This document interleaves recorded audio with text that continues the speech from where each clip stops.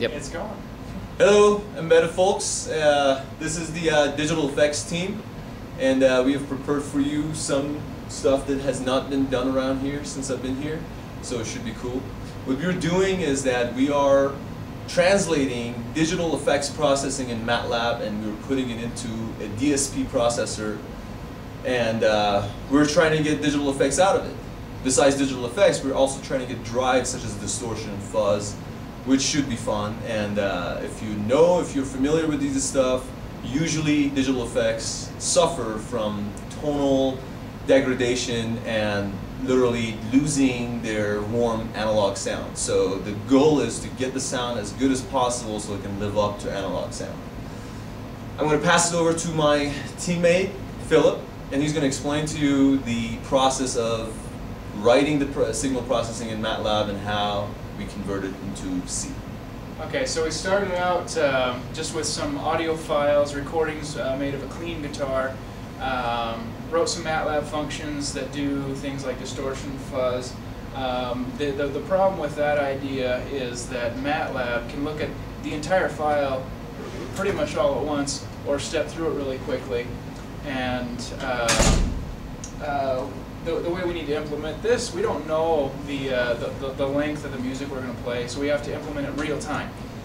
So far we started with distortion because it's real easy, one value in, one value out, and it works great in MATLAB. Unfortunately, we can't work with float point on this. It has to be in integers, given that some of the functions are based on the idea that the signal ranges from -1 to 1.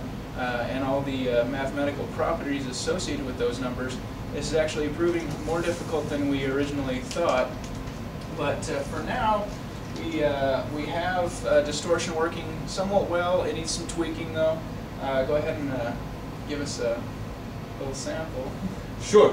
So first I'm going to explain the hardware a little bit.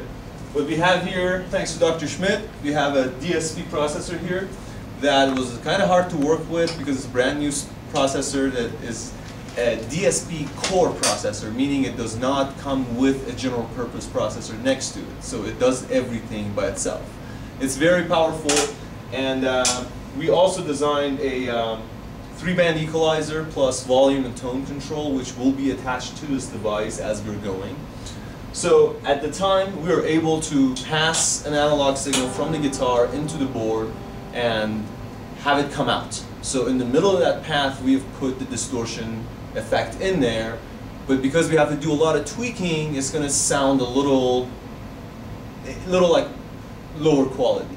So here's what the clean sound looked like. So we're going to have to change the volume because our distortion is bumping the signal up a lot. So we have to figure that out. So our clean is a lot lower than our distorted. So here's what the clean sounds like. So this signal goes into the effects processor and it gets clipped. So if we turn on the distortion, meaning that we could not get a hold of these edge connectors yet, it's on the way, so we're just utilizing the switches on the board to turn on and off the distortion. So he has to lower the volume, and then when I turn on, LED turns on denoting that the distortion effect is engaged, then I get to